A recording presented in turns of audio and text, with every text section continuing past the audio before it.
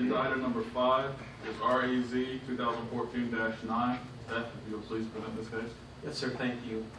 Ultimately, the request in this case is to change the existing zoning on the property, which is a combination of residential and agricultural, to a different combination of residential and agricultural, specifically RA and EA zoning.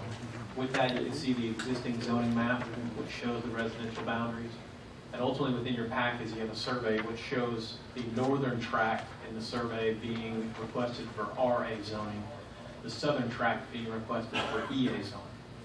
With that, staff looked at this request. The only updates we have is we did get them to update the boundaries in your zoning maps and left those in the presentation as the updated maps rather than reprinting all those copies to better reflect those boundaries. Beyond that, the overall recommendation was for approval. We were able to find it consistent with a comprehensive plan and recommended for its approval as well.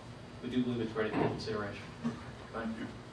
Are there any questions for the staff? There being none, is there anyone in the audience that would like to speak in favor of this application?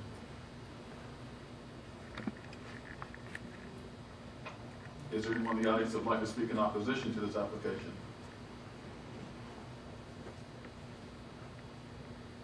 Discussion is now open amongst the commissioners.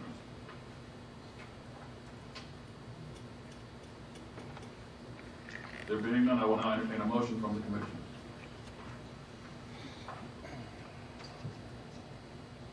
Chairman, I'll make a motion to follow staff recommendation from EA and R1 to RA. All right, we have a motion by Commissioner Nichols. Second by Commissioner Rakers. Any discussion on this particular motion? Yes. Was your recommendation to go from EA and R1 to RA and EA? It's recommended? Yes. Okay, if you left out EA, I'm sorry, I left out the EA. So the motion is to? The motion is to rezone 4.23 acres from EA and R1 to RA and EA. All right, any other discussion on this motion?